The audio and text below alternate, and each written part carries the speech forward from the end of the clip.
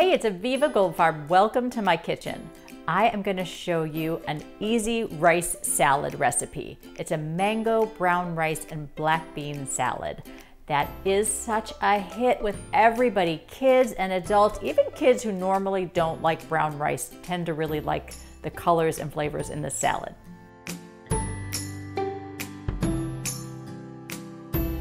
You're going to want 2 cups of cooked rice, 1 can of drained and rinsed black beans, 1 mango cut into small chunks, or you can even use frozen mango that you thaw and make sure it's cut into 1/4 to 1/2 inch chunks, 1/4 of a sweet yellow onion, such as Vidalia or Walla Walla.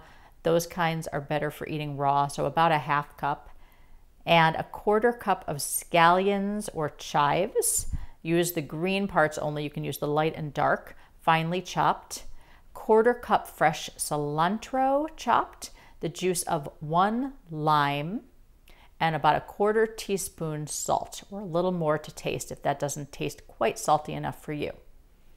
You're just going to combine everything in a large serving bowl, toss it together, and then if the rice was hot, you're going to want to chill it for at least 10 minutes or up to 24 hours. Our brown rice, mango, and black bean salad is all ready, and it tastes even better than it looks. And it was so easy to put together. This would be a great one to bring with you. If your kids have sports in the afternoon and you know you're going to have some sort of healthy dinner on the road, you can pack this right up and everybody's going to love it.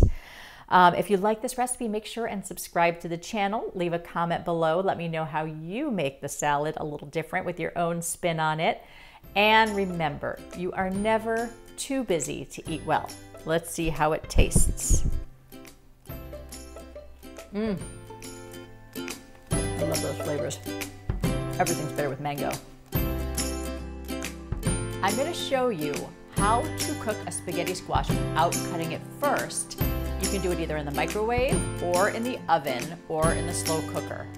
And then it's so easy to cut once it's soft and you can enjoy your beloved spaghetti squash. We're going to enjoy it with basil and Parmesan and garlic and shallots today without worrying about cutting off a finger.